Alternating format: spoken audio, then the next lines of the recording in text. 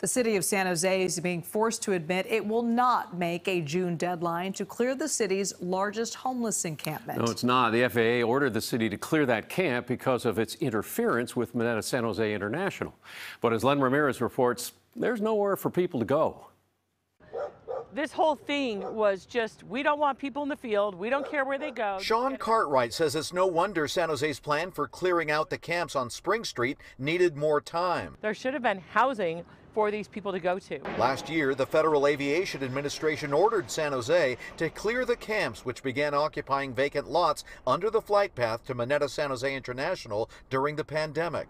San Jose has been trying to clear these camps in phases. In fact, phase 1 and phase 2 were cleared earlier this year, and the city installed these concrete barriers to try and stop people from reestablishing camps inside. And so far, at least this part of it seems to be working.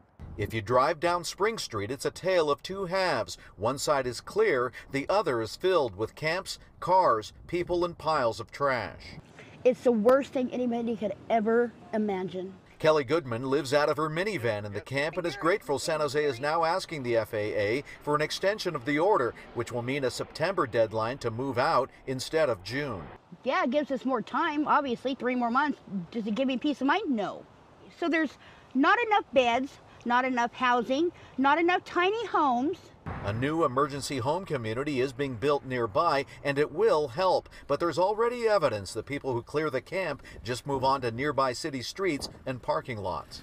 This has got past the control. They're beyond control. Business owner George Fota says he's been dealing with the problem for at least a decade. He's installed security systems because of constant thefts and is always on the lookout for fires, which happened again today. After 52 years in the auto repair business, he's calling it quits this week and retiring. They don't know what to do. Nobody knows what to do. Cartwright says it'll be that way until more housing is built. Until we build that at a rate that is just 10 times more than we've built it, we're going to keep having this situation. In San Jose, Len Ramirez, KPIX 5.